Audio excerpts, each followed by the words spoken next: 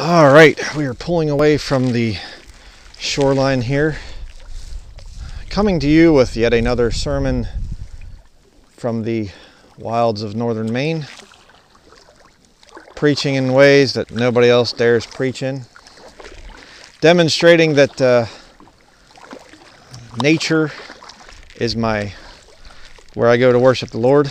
It's not my church, because my church is what I am part of. If you're saved, you're part of the church as well. So I look really bright right now, I think, from looking at the video. So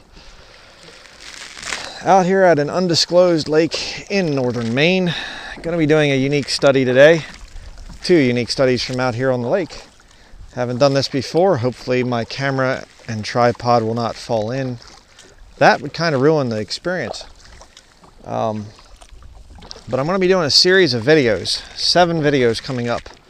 A call to righteousness. This is the first one. Of course, you can see the title, so you already knew that. But there's a lot of things that we need to have a call to. And, you know, it's part of the job of a preacher is to look and see, what does the world need? What does the body of Christ need? We are supposed to be somewhat of a spiritually armed camp, if you will. And so that's what we're going to be talking about today. Of course, we're not, people have come out and said that I'm trying to call for war or something. Well, I am, spiritually speaking. Spiritual warfare is an appropriate thing for Christians. So, trying to get away from the docks over here, or the little, not dock, but the boat unloading area on this lake here. Some guys with their fishing boat and lots of beer, so don't really care to be around that right now. But we'll get out here. Hope you're having a good day wherever you're at, whatever you're doing. You're probably not going to be watching this while kayaking a lake, so I imagine. Like I said, I'm just going to get out here a little bit better and get some good views of the surrounding area. And trying to take it easy for my tripod. It's attached, but not permanently attached or anything. So we will see here. Got Catherine and Oliver over there in their kayak. So as I find a good place to go to here. This would be a good time to thank everybody for praying for the ministry, and just for your support over the years, your friendship over the years. We really couldn't do it without the body of Christ, I'll tell you what. And one of the reasons I come out here is because I want to capture God's creation and the beauty of nature, and to give you something that's enjoyable to watch. Not really enjoyable watching me all the time, I guess, but just to demonstrate. And the continuing thing, my goal is to demonstrate the fact that you don't need a stupid building called a church, and you can have great fellowship with the Lord out here. So, all right, having said that, boy, that's actually fairly shallow here, just a few feet deep out in the middle of the lake. So let me get us turned around here a little bit so you can see back that way, a little hill back there. Can't see any of the big mountains around here from this lake, but beautiful nonetheless. So we'll just kind of drift here for a little bit. Let me hook up my paddle here. I'm going to get my Bible out, my sermon notes. So today we're going to talk about a call to righteousness. Like I said, there's going to be 7 of these studies coming out. Not sure about where I'm going to be preaching the other locations, but we're going to start out in Proverbs chapter 14, verse 34 in the King James Bible. Horsefly. Probably clinging on to me for dear life. Not many bugs out here, which is wonderful. Good place to preach at this time of the year in Maine, because you have the black flies are pretty much ending right now, but still mosquitoes and the horse flies and things. But Proverbs 14 verse 34, righteousness exalteth a nation, but sin is a reproach to any people. Pretty much doesn't matter where you are. This will apply to your nation.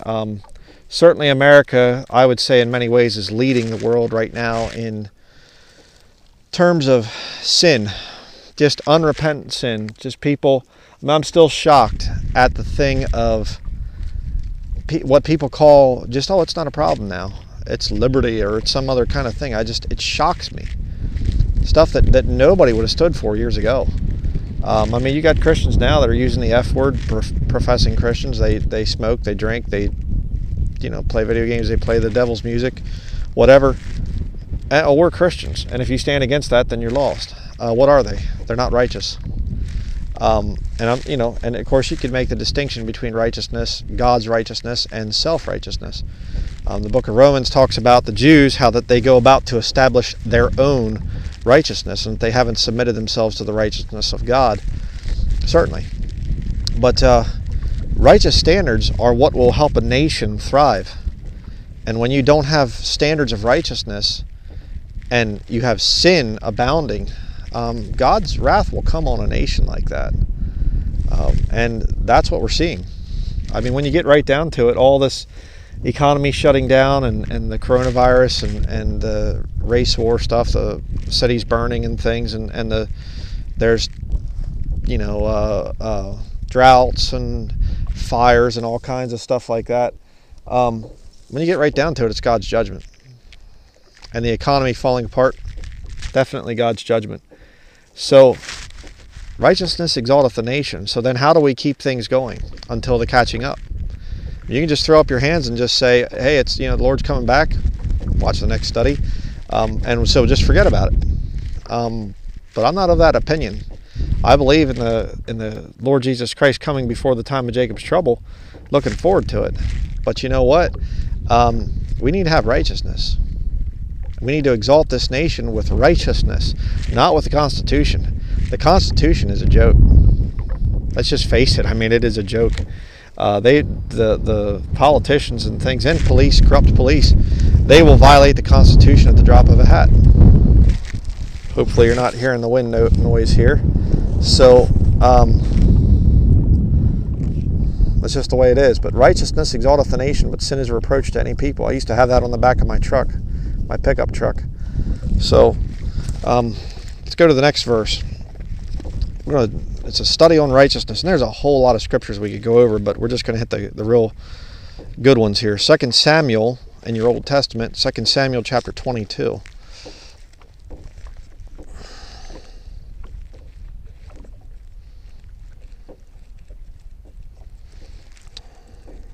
It's kind of a new Bible here I'm using. Not new, but it's an old one. I didn't want to bring out my really good Cambridge one today because I'm on a kayak in a lake. I don't want, if I have a problem, technical difficulty, I don't want to drop my Bible in. 2 Samuel chapter 22, beginning in verse 1, we're going to see more about righteousness, what it means to have righteousness. Let me get this. I need to kind of move myself so I get the wind in my back. That'd be a better idea.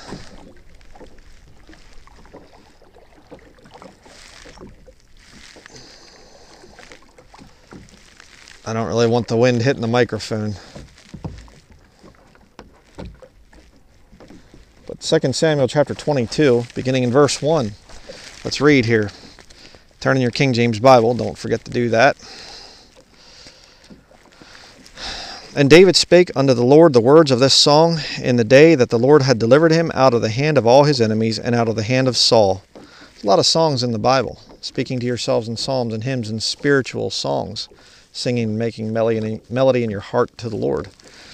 And he said, the Lord is my rock and my fortress and my deliverer, the God of my rock, in him will I trust. He is my shield and the horn of my salvation, my high tower and my refuge. My Savior, thou savest me from violence. I will call on the Lord, who is worthy to be praised. So shall I be saved from mine enemies. When the waves of death compassed me, The floods of ungodly men made me afraid. See that today? Sure. The sorrows of hell compassed me about. The snares of death prevented me. In my distress I called upon the Lord and cried to my God, and did hear my voice out of his temple, and my cry did enter into his ears. Crying unto the Lord is a holy, righteous thing to do. You get lost people, they cry, they call upon the name of the Lord and say, God, I need help, please save me. The Lord's not going to, oh, sorry, no, you have to believe in your heart, Sorry, just believe, just mentally assent to the facts of the gospel. You get somebody that's lost and cries out to God for help, God's not going to just ignore them, okay? If he sees their heart and they truly want to know the truth, he will lead them into the truth and ultimately belief of the gospel.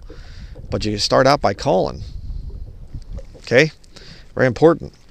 Then the earth shook and trembled, the foundations of heaven moved and shook, because he was wroth. There went up a smoke out of his nostrils, and fire out of his mouth devoured. Coals were kindled by it. He bowed the heavens also, and came down, and darkness was under his feet. And he rode upon a cherub, and did fly, and he was seen upon the wings of the wind. And he made darkness pavilions round about him, dark waters, and thick clouds of the skies. Through the brightness before him were coals of fire kindled. The Lord thundered from heaven, and the Most High uttered his voice. And he sent out arrows and scattered them, lightning and discomfited them. And the channels of the sea appeared, the foundations of the world were discovered, at the rebuking of the Lord, and at the blast of the breath of his nostrils. When we get to see the Lord, it's going to be a fearful thing. It isn't going to be a, hey Jesus, hey buddy. No. And how many modern Christian songs are even like this? Talk about the character of the Lord and how he just speaking and being in his presence is just this fearful, experience. Lightning and thunder and things like that. His voice is like thunder. Wow. Verse 17, he sent from above, he took me, he drew me out of many waters. He delivered me from my strong enemy and from them that hated me. For they were too strong for me. I need the Lord's help delivering me out of the hand of people that hate me. There's too many of them. I can't fight them. If everybody gathered together that hates me and was going to have a fist fight with me or something, I'd get my clock cleaned, as they say. I wouldn't win. Plain and simple. The Lord has to deliver me. You too, by the way. Verse 19, they prevented me in the day of my calamity, but the Lord was my stay. He brought me forth also into a large place. He delivered me because he delighted in me. The Lord rewarded me according to my righteousness. According to the cleanness of my hands hath he recompensed me. There's the key verse in this passage. The Lord rewarded me according to my righteousness.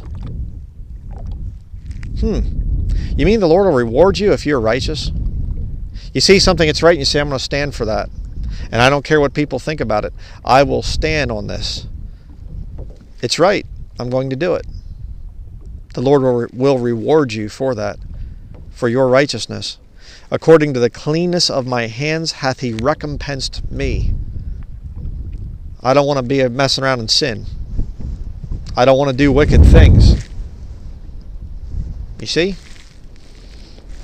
I might have to, hopefully this is not, I can't tell right now if the wind noise is destroying or distorting this. I hope it's not, because it would really stink to have to redo this. But let's continue here. Verse 22. For I have kept the ways of the Lord, and have not wickedly departed from my God.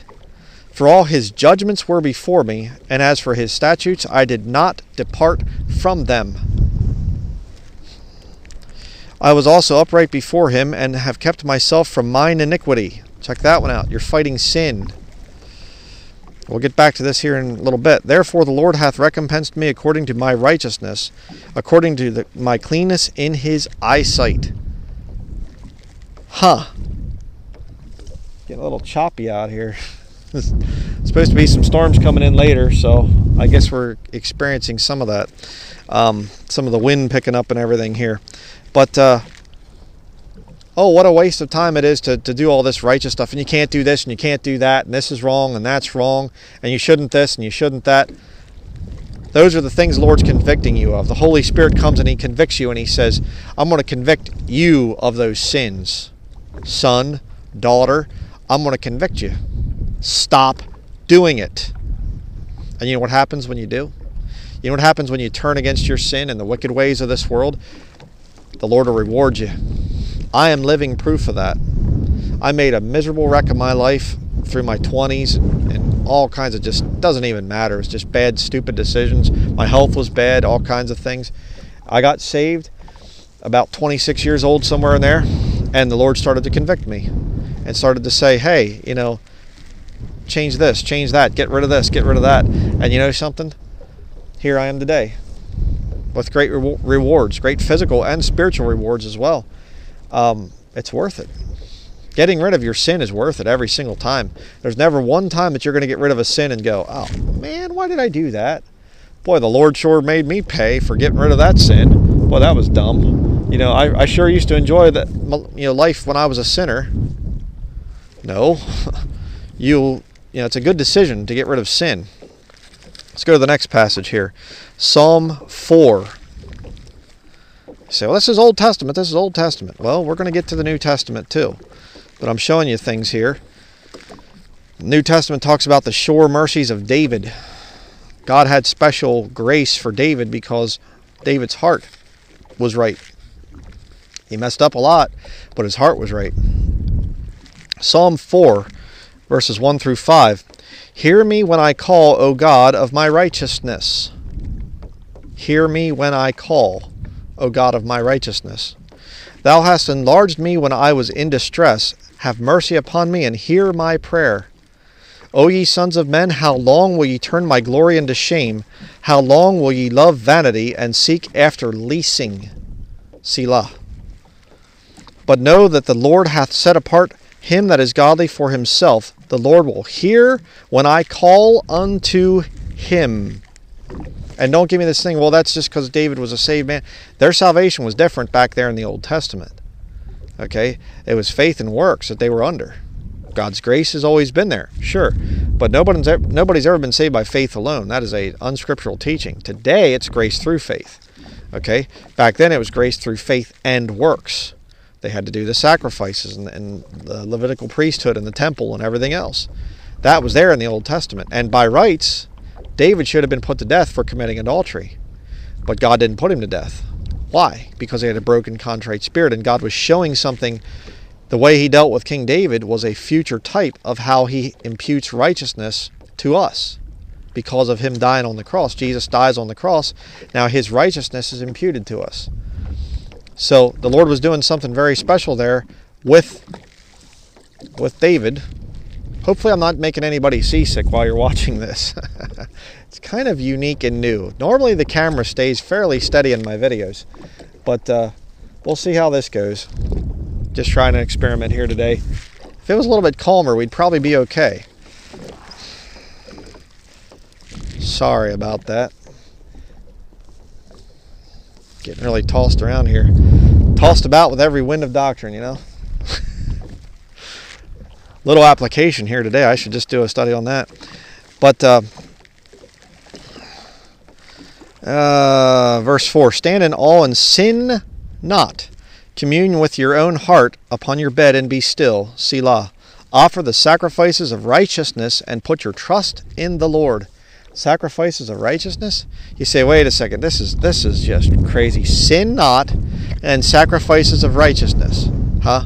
I mean, seriously, you're supposed to be a dispensational preacher here, Brian, but, you know, sin not and sacrifices of righteousness. Oh, come on, this is just, you're getting legalistic here or something.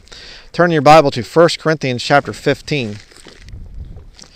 1 Corinthians chapter 15 in the New Testament, written to you as a Christian today.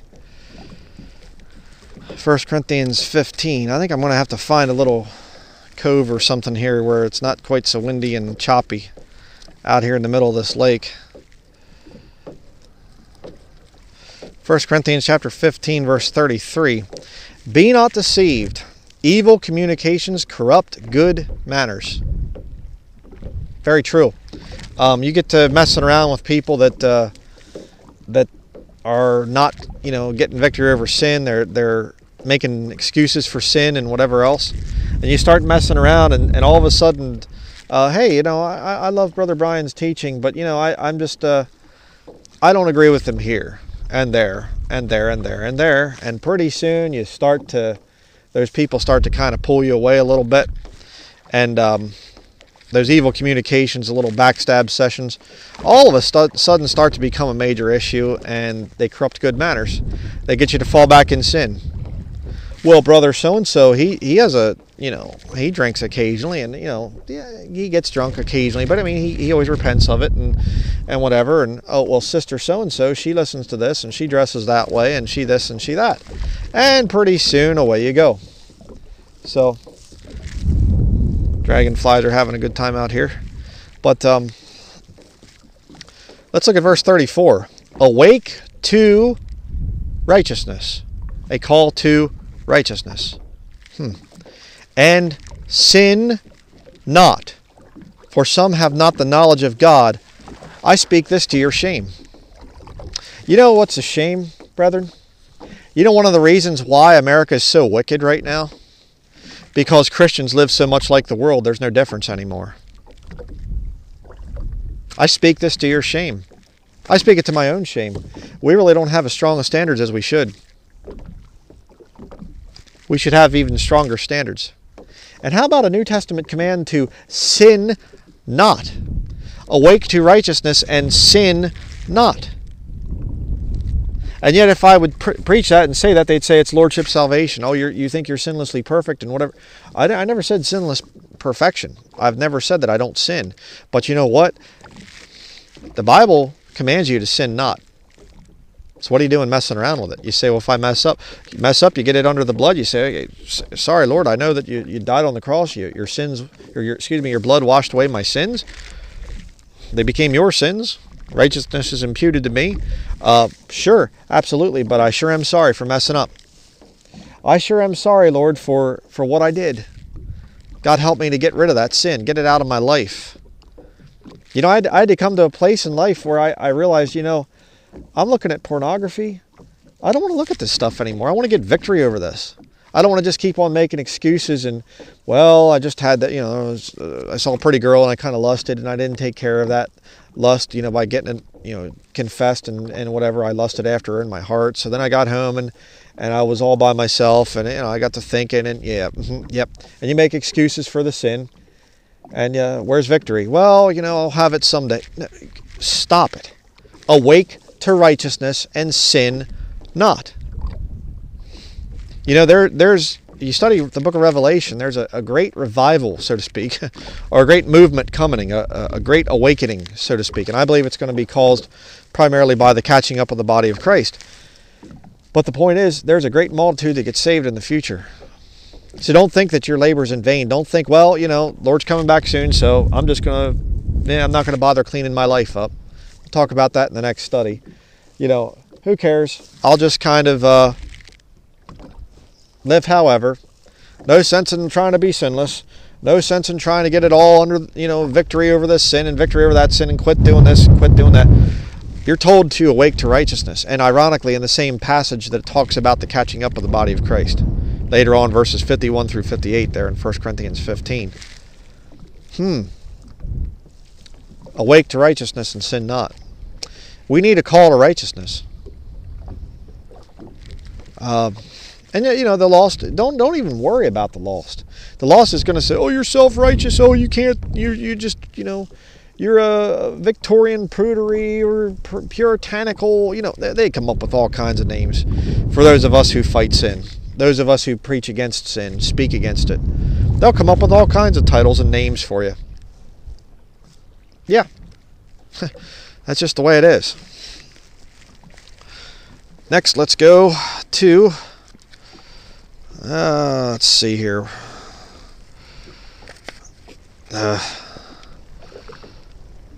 Psalm 11.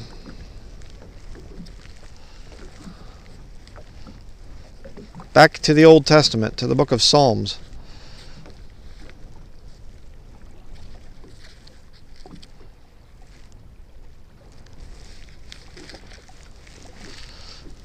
Kind of interesting how the Lord chose to be with fishermen, and often we go out on a boat.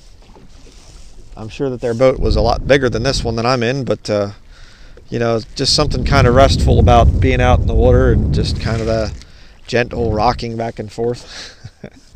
Like I said, I'm sorry if I'm making any of you sick. You can just open up a new window and hear me preaching and not worry about watching the video, but we'll see here in the future what else we'll do. But Psalm 11, beginning in verse 1, "In the Lord put I my trust. How say ye to my soul, flee as a bird to your mountain? For lo, the wicked bend their bow, they make ready their arrow upon the string, that they may privily shoot at the upright in heart. If the foundations be destroyed, what can the righteous do?" Yeah, exactly. Hey, you know why the new version people, the Jesuits literally came out with their own version, the Douay-Rheims, before the King James was finished. 1610 they released their Douay-Rheims to try and stop the King James Bible. And they tried to blow up King James, the members of Parliament. It was called the Gunpowder Plot with Guy Fawkes. They want to do things to destroy the foundations. The King James Bible.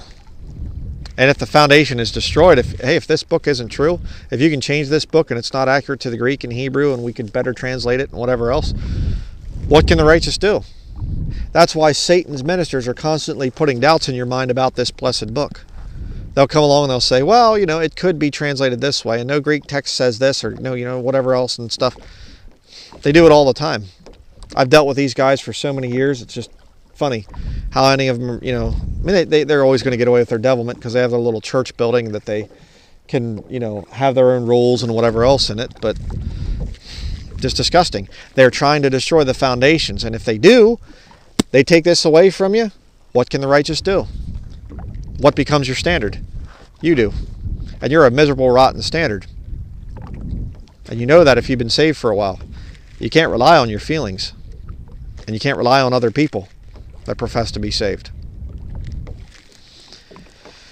But let's continue. Verse 4, "The Lord is in his holy temple. The Lord's throne is in heaven. His eyes behold, his eyelids try the children of men.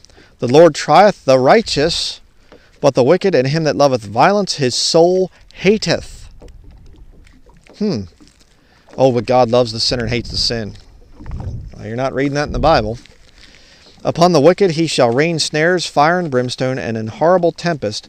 This shall be the portion of their cup. For the righteous Lord loveth righteousness. His countenance doth behold the upright." What a thought. Look up here. Look above you. Look up at the sky behind me. The God who created all this and runs this universe, he's watching you when you're upright, when you're righteous. When you say, I want that out of my life and I'm not going to do this and I'm going to forsake that and whatever else, the Lord looks down from heaven and he watches you and he rewards you. He will recompense. He'll give you rewards for being righteous. Do we need a call to righteousness? Yes, we do. Yes, we absolutely do. It's a good thing. It's not some kind of a, well, there's God. I trust in God's grace. They turn the grace of God into lasciviousness. Basically they do whatever they want with their flesh. And I trust in God's grace, and I just think we have liberty and everything else to just continue messing around with your sin. You know what your life is as a Christian? One battle after another. It's war, it's fighting. No man that warreth entangleth himself with the affairs of this life, that he may please him who hath chosen him to be a soldier. 2 Timothy chapter 2. It's war, it's fighting. And you know that your biggest enemy is? Here's my biggest enemy right here. This guy right here has caused more trouble in my life than all the YouTube little goonies out there that have just mocked me and whatever else. This guy right here is a problem. My flesh. And your flesh is your biggest problem, your biggest enemy as well. You have to fight. You should want victory over your sins. Psalm 15. We'll go there next.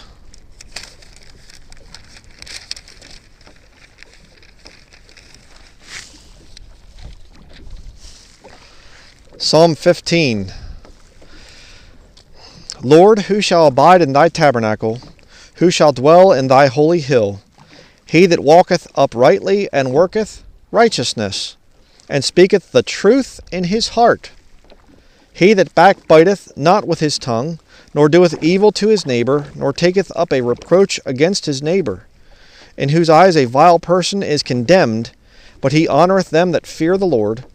He that sweareth to his own hurt, and changeth not. He that putteth not out his money to usury, nor taketh reward against the innocent. He that doeth these things shall never be moved. Talk about some good instruction in what righteousness is. Some really good instruction there. Let's go next to Leviticus chapter 19. This is an interesting thing here. The thing of, you'll see in the New Testament, the Lord Jesus says about love thy neighbor as thyself. And you think, okay, I can kind of get that. You speak truth to the neighbor. Your neighbor, that's a way of showing love to him. You help him if he needs help. You witness when you can and whatever else. But there's a lot more to it than that. And it's written about back here in Leviticus chapter 19. Leviticus 19, verse 11. Ye shall not steal, neither deal falsely, neither lie one to another. And ye shall not swear ye shall not swear by my name falsely, neither shalt thou profane the name of thy God. I am the Lord. Thou shalt not defraud thy neighbor, neither rob him. The wages of him that is hired shall not abide with thee all night until the morning. Kind of like the banks do. It's kind of funny. If you don't know this, the banks actually take your money when you have it in the bank, and they'll invest it all night long. Kind of interesting. Verse 14, Thou shalt not curse the deaf, nor put a stumbling block before the blind, but shalt fear thy God. I am the Lord. Ye shall not do unrighteous, or ye shall do no unrighteousness in judgment. Thou shalt not respect the person of the poor, nor honor the person of the mighty, but in righteousness shalt thou judge thy neighbor. Thou shalt not go up and down as a talebearer among thy people, neither shalt thou stand against the blood of thy neighbor. I am the Lord. And let me just say something. If you're aware of what's been going on with this ministry, there's been some talebearing and backbiting against me from people that I thought were my friends. And you know something? You know what the biggest temptation is? It's for me to start doing the same. Talebearing and backbiting. And we were talking about it, my wife and I said, you know what? The Lord's blessing us so much right now, I don't even want to talk about this stuff. I don't even want to care. Let's find a good day to head to the lake, and we'll go out there, and maybe I'll try doing a sermon, and I want to enjoy life. What's with this talebearing and backbiting stuff and gossip and all that? I don't care. Whatever. People are going to stab you in the back. Brian, okay, whatever. I warned people about it and let the brethren know, and please pray for me and whatever.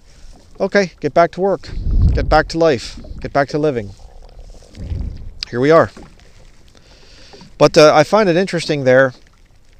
Verse 15, In righteousness shalt thou judge thy neighbor. That's another part of righteousness. Judging. You don't have to be a jerk or anything, but judge your neighbor. Say, hey, I don't think it's right what you're doing there, friend, or whatever. Judge your neighbor. But let's get back to it here. Verse 17, Thou shalt not hate thy brother in thine heart. Thou shalt in any wise rebuke thy neighbor, and not suffer sin upon him. Thou shalt not avenge, nor bear any grudge against the children of thy people, but thou shalt love thy neighbor as thyself. I am the Lord. There you have the statement, love thy neighbor as thyself. The Lord Jesus Christ spoke about that. And how do you love your neighbor? By being righteous. Righteousness exalteth a nation, but sin is a reproach to any people. When you're righteous and your neighbor sees that, they say, hey, that guy, he's got some kooky beliefs or whatever, but I'll tell you what, he'll help you. He's a good man. I trust him. Do you have a testimony like that with your neighbors? It's a challenge to all of us. Psalm 23. A very familiar psalm if you know anything at all about the Bible.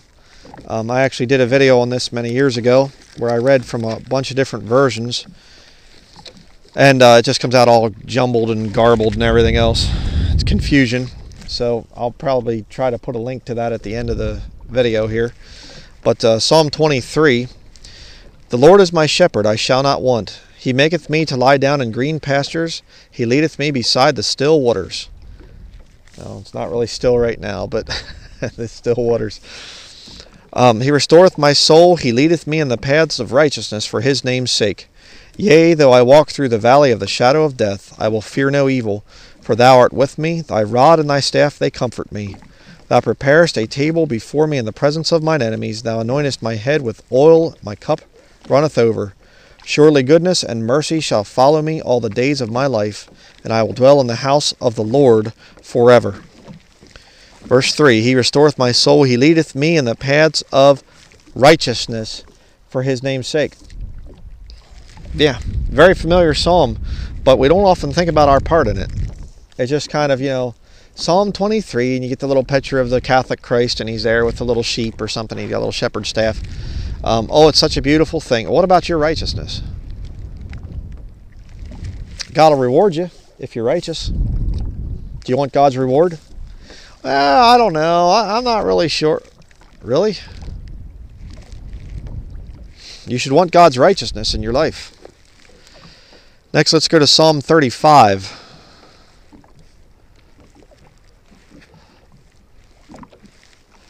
Psalm 35. This is a new experience for me. This is my first study done on the water. Let's kind of try to get the pages turned here. It is a challenge turning pages in the wind.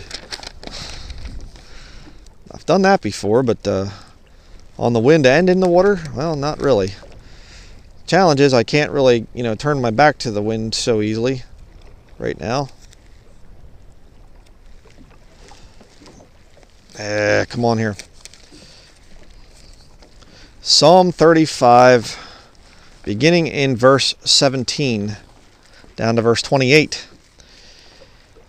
Lord, how long wilt thou look on? Rescue my soul from their destructions, my darling from the lions. I will give thee thanks in the great congregation. I will praise thee among much people. Let not them that are mine enemies wrongfully rejoice over me. Neither let them wink with the eye that hate me without a cause. For they speak not peace, but they devise deceitful matters against them that are quiet in the land. Yea, they opened their mouth wide against me, and said, Aha, aha, our eye hath seen it. So funny, everybody turns against me. They'll just dissect my videos. Why not dissect Peter Ruckman's videos? Why not dissect Lester Roloff or the preaching and sermons of D.L. Moody or any other great preacher? Or you could just go out and actually preach on your own. There's a thought,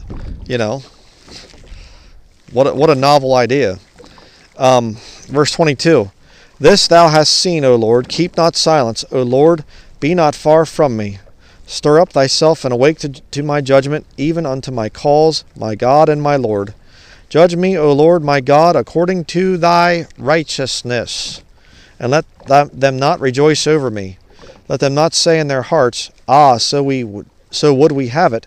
Let them not say, we have swallowed him up, like the people trying to get me off YouTube all the time.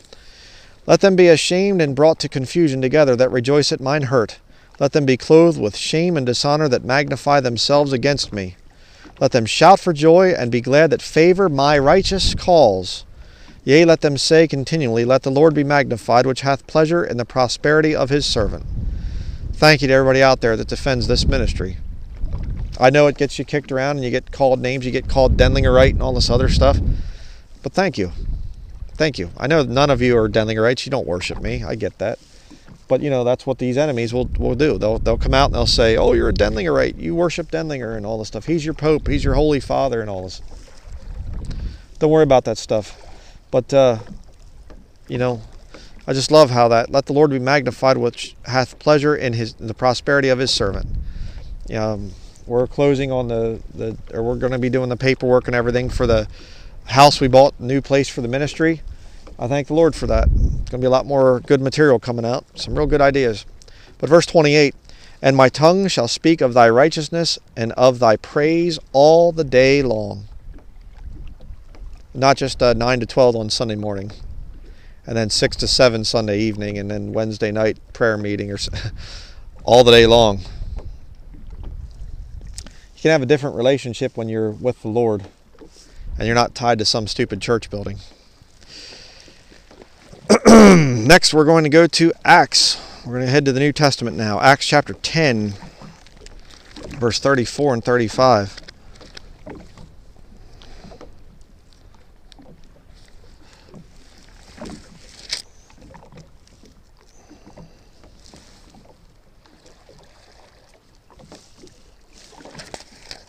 Acts chapter 10. I guess some people would say I'm not qualified to preach out here because I don't have a pulpit.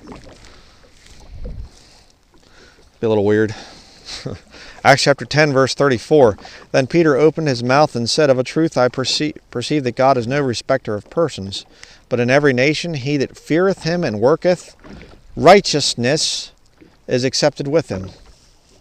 There's a transition happening at this part of the book of Acts, where God isn't just dealing with the nation of Israel, with Jews anymore.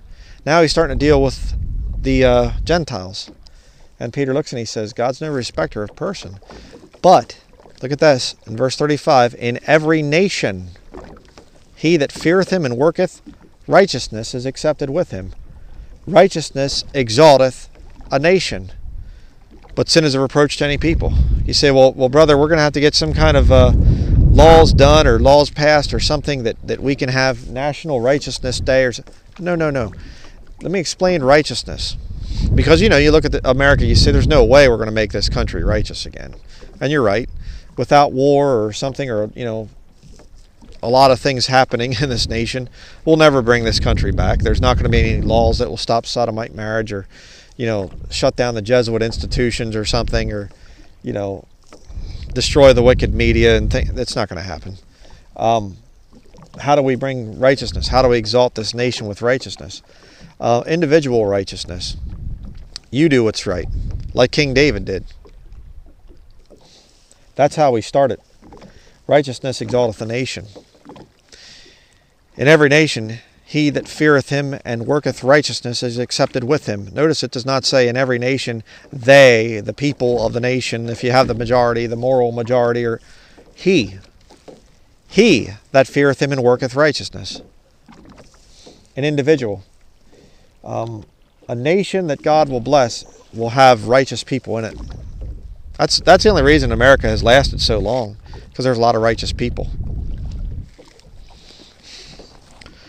Acts chapter 13.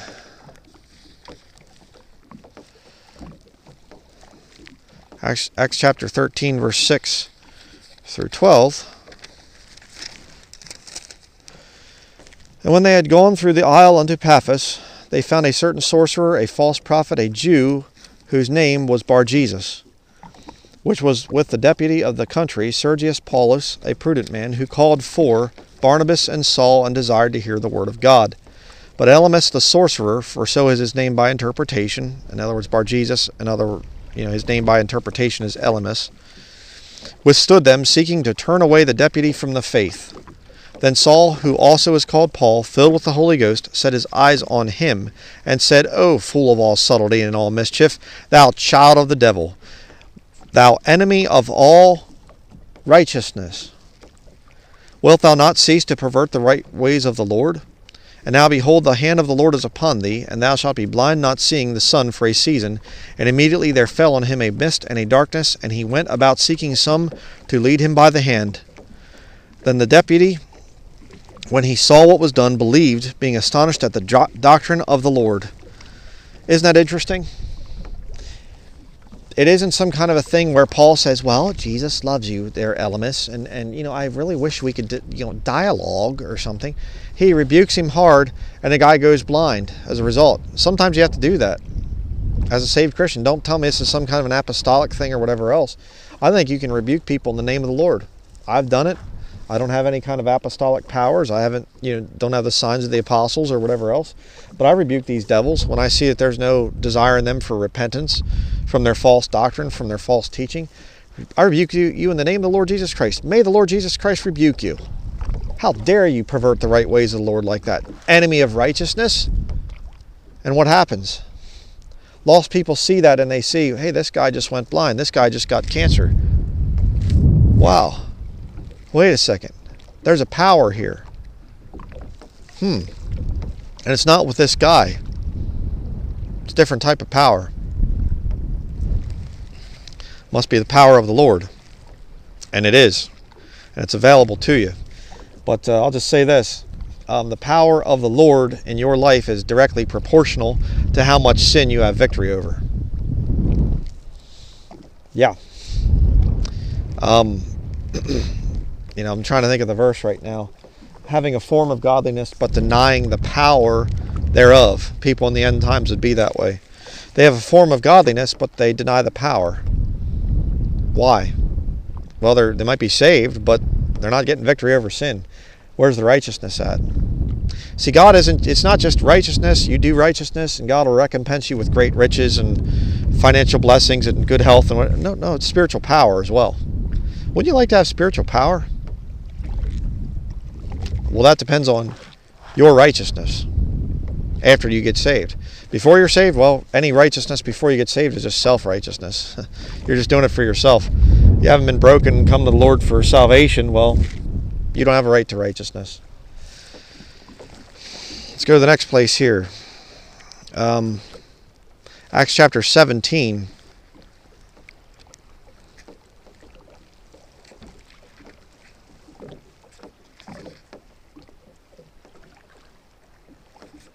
Acts chapter 17, verse 19. Come on here. Problem is, it's an older Bible that I don't really use it much. It was in just excellent condition when I bought it. So the pages are kind of not even really pulled apart yet. Acts chapter 17, verse 29. I thought I said 19, but no, verse 29. Acts chapter 17, verse 29. For as much then as we are the offspring of God, we ought not to think that the Godhead is like unto gold or silver or stone graven by art and man's device. In the times of this ignorance God winked at, but now commandeth all men everywhere to repent. Oh, you know, it's a situation back in the Old Testament or something where I don't know how to get saved, or I can't live in, you know, whatever. No, all men everywhere to repent. God's no respecter of persons for salvation. Verse 31, because he hath appointed a day in the which he will judge the world in righteousness by that man whom he hath ordained, whereof he hath given assurance unto all men, and then he hath raised him from the dead. Death, burial, and resurrection of Jesus Christ. That's the gospel. Yeah, you come to the Lord broken, in a state that you need to be fixed. You say, hey, I need some help here, Lord. My righteousness isn't going to do it. I'd like to have your righteousness to help me get free from these wicked sins that I've been doing. Yeah. And finally, let's go to Romans chapter 6.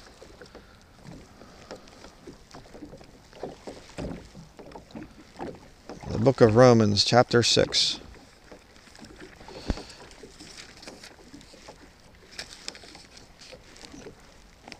Verse 17 is where we're going to go. Romans 6, verse 17, down through the end of the chapter. But God be thanked that ye were the servants of sin, but ye have obeyed from the heart that form of doctrine which was delivered you. Being then made free from sin, ye became the servants of righteousness. Well, righteousness is optional, Brother Brian. We don't have to be righteous. It's just, you know, you can. Then why are you called a servant? You're supposed to be a servant of righteousness. If it's just some kind of an optional, you can if you want to. You don't need it. You know, whatever. You're a servant of righteousness. Verse 19. I speak after the manner of men because of the infirmity of your flesh. For as ye have yielded your members servants to uncleanness and to iniquity unto iniquity, even so now yield your members servants to righteousness unto holiness. For when ye were with the servants of sin, ye were free from righteousness. What fruit had ye then in those things whereof ye are now ashamed? For the end of those things is death. But now being made free from sin and become servants to God, ye have your fruit unto holiness, and the end everlasting life. For the wages of sin is death, but the gift of God is eternal life through Jesus Christ our Lord. And this has been preached many times by many preachers, but the whole truth of the matter is, friend, sin earns you wages. You mess around in sin, you earn death. All sin is negative. Every single thing that's out there that's sin, it's all negative. Simple. But don't give me this thing of, well, I'm a Christian and I can just kind of live in sin and I don't need righteousness and I don't need to do this. You're supposed to be a servant of sin. You're supposed to be ashamed of the sinful things that you used to do in your life. I look back at my lost life and I just think, there's times it still comes into my mind and I just say, I'm sorry, Lord. He's forgiven me. It's under the blood. I get it. But it shames me. It shames me to think of the horrible, wicked things I once did. Terrible. So why would I continue doing those things? You better think about that. Let's have a call to righteousness, brethren. We're supposed to be servants to righteousness. Awake to righteousness and sin not. You know, I really don't want to have a situation where this nation just goes into this total FEMA lockdown, military martial law type of a deal, and next thing you know, we're having, you know, Christians being put into concentration camps and whatever else. You say, well, how do we fight it, brother? Do we write our congressman or congresswoman, congressperson? No, we fight it by personal righteousness. Righteousness exalteth a nation, but sin is a reproach to any people. We need to think about righteousness, our own first, and think about our neighbors. Think about people around us and say, you know what? Hey, I'm not going to live in a way that my neighbor's going to say, oh, he's no different than me. My lost neighbors we get along just great because we're the same. We do the same things. No, it's not supposed to be that way. We're supposed to be different from the lost. I really hope you think about these things. I really hope that you pray about this stuff because it's so very important. Without the righteousness of Jesus Christ in our lives, we're really good for nothing. The Bible talks about if the salt has lost its savor, it's good for nothing. We're supposed to be salt. We're supposed to be light. We're supposed to have righteousness. So that's going to be it. Got one more study to do here. I need to paddle to a new area here. And I guess we'll see you in the next study. Thank you very much for watching. King James Video Ministries has been faithfully preaching and teaching from God's Word since 2008. Our YouTube channel has never been monetized, and we do not accept money from the lost world because this would violate the Scriptures. King James Video Ministries is supported by saved brethren in accordance with 1 Timothy chapter 5, verses 17 through 18. If you have been blessed by our videos, we would ask that you prayerfully consider supporting this ministry financially. You can donate online by visiting www.KingJamesVideoMinistries.com or by sending a check or money order to King James Video Ministries, P.O. Box 214, Patten, Maine 04765. Thank you to all who donate to this ministry, and we pray for the Lord's blessing in your lives.